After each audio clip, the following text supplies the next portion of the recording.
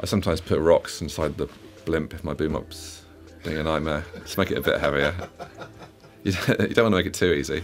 When you're trying to record sound for a film or a TV show or a documentary or anything where you're getting sound for picture, you need to be able to get the best possible sound 99% of the time in a compromised environment, right? So your boom has to be hidden and be on the edge of frame, or it has to be hidden as a plant mic or whatever. But if we're discussing specifically about booms, the boom needs to be right on the edge of frame, and you need to pull out as much of that dialogue as you can, as cleanly as you can, and reject the background noise as much as you can. Boom operators are amazing to watch. I mean, it's like ballet, essentially. It's one of the most skilled jobs.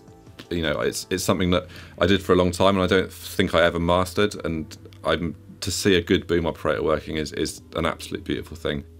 It's a dance. Essentially, that microphone is on the edge of that frame the whole time, and they might be keeping out of 2 or 3 camera shots, and they're avoiding shadows.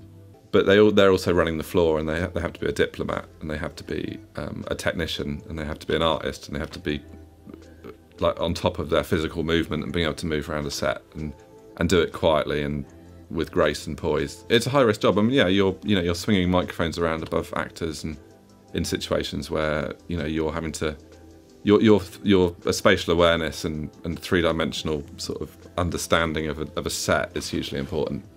You get, after a long time, you kind of get the shake. You've got a drama pole on a full extension, and when I was booming, it would be a much heavier microphone than now. I mean, these DPAs don't weigh anything at all. It's like a feather, which is great.